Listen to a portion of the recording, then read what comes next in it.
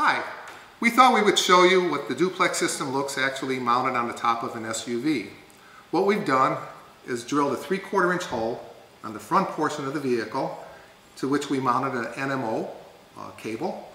And on the back side of the vehicle, we also drilled a 3/4 inch hole where we mounted a combo mount.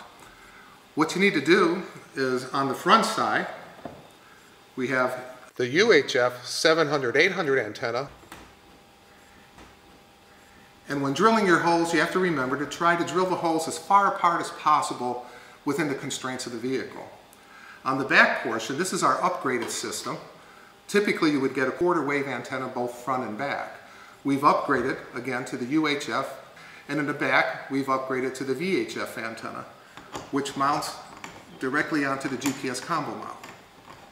So in this case, you actually have 4 bands. All right, now this is our duplexer. It could be easily mounted in the trunk or under a seat. You can see that for each antenna, we've connected the VHF and the VHF port, and the UHF and the UHF port. The top port goes directly to the radio, but in this case, we're going to attach it to our analyzer to show you the specific VSWR results for this application.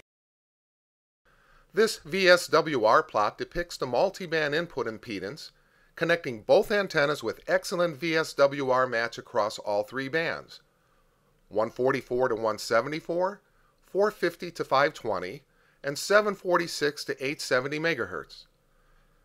The system performance for both VHF and UHF bands are operating below a 1.8 to 1 VSWR match, while the 746 to 870 MHz band portion performs with exceptional matching, less than 1.5 to 1.